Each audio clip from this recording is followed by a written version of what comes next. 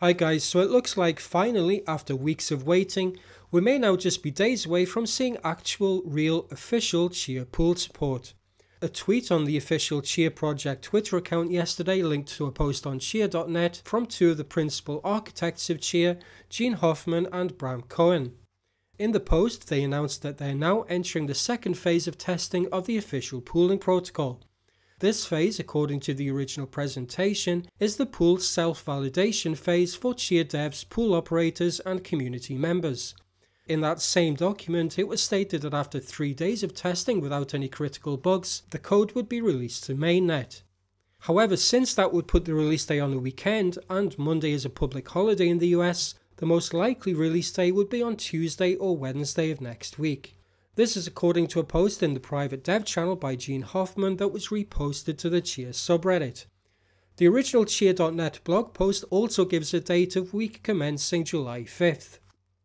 And the official Chia FAQ has also been updated, saying that testing has now been performed and the launch will happen soon.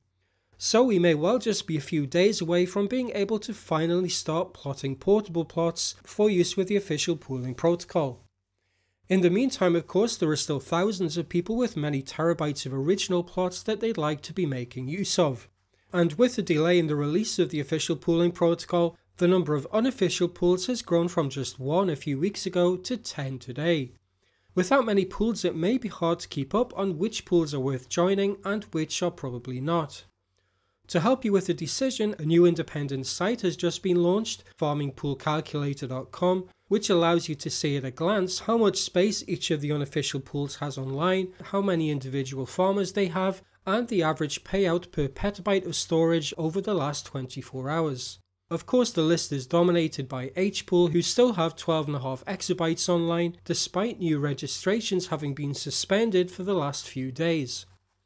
Bear in mind that the daily income here is just a snapshot from the last 24 hours, and luck plays a very big part. Just looking at the stats from the Russian Hpool, for example, we can see that the number of blocks won per day varies greatly from 0 to 4. As for me, I'm going to be keeping my tiny 15 terabytes of space on Hpool, at least until I hit 0.2 Chia. I'm at about 0.17 Chia right now, and I've already had one payout. So I need about another 0.3 Chia to hit the next payout threshold. After that, I'll gradually start to replot using the official protocol when it comes out next week.